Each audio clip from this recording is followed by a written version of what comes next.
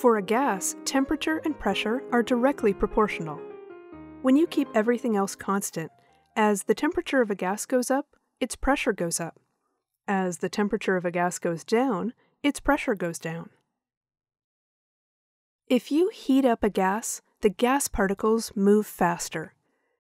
If the gas is in a solid container with fixed volume, this means that the faster the gas particles move, the more times per second they collide with the sides of the container.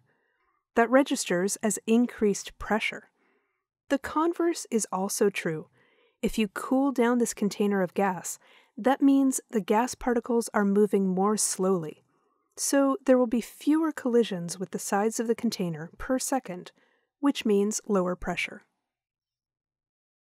Joseph Louis Gay-Lussac shares credit with Guillaume Amonton for establishing a gas law describing the relationship between temperature and pressure.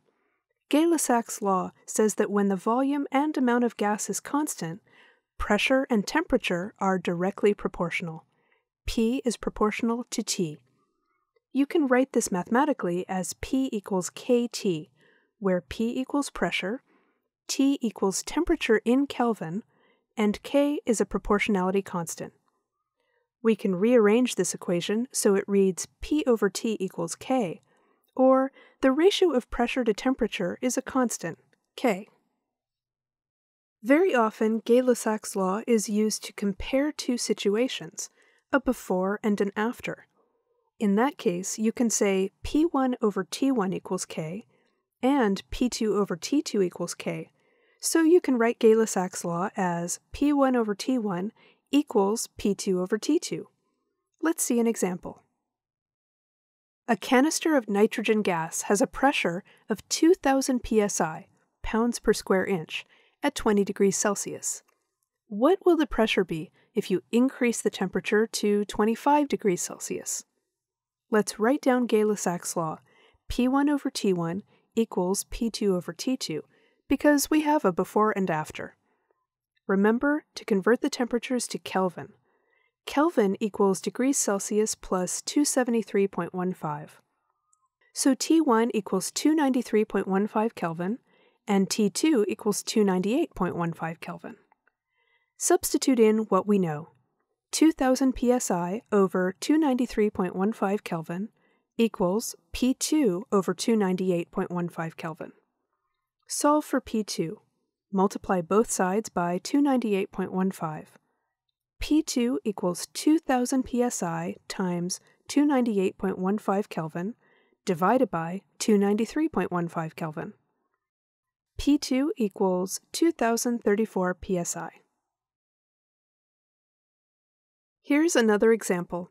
At 10 degrees Celsius, a gas exerts 0.95 atmospheres of pressure. At what temperature in Celsius will it exert a pressure of 0.75 atmospheres? P1 over T1 equals P2 over T2. Remember, we have to convert temperatures to Kelvin. Kelvin equals degrees Celsius plus 273.15. So T1 equals 283.15 Kelvin. 0.95 atmospheres divided by 283.15 Kelvin equals 0.75 atmospheres divided by T2. Solve for T2. T2 equals 283.15 Kelvin times 0.75 atmospheres divided by 0.95 atmospheres equals 223.54 Kelvin. We're not done yet. Remember, we have to convert our temperature back to Celsius. 223.54 Kelvin minus 273.15 equals negative 49.6 degrees Celsius. Gay-Lussac's law relates temperature and pressure for a gas, but there are other gas laws which relate the other essential variables associated with a gas. Charles' law is the relationship between temperature and volume. Boyle's law is the relationship between pressure and volume. And the combined gas law puts all three together: temperature, pressure, and volume. Notice that to use any of these laws, the amount of gas must be constant. Avogadro's law describes the relationship between volume and the amount of a gas, usually in terms of n, the number of moles. When we combine all 4 laws, we get the ideal gas law. To decide which of these gas laws you need to use when solving a problem, make a list of what information you have and what information you need.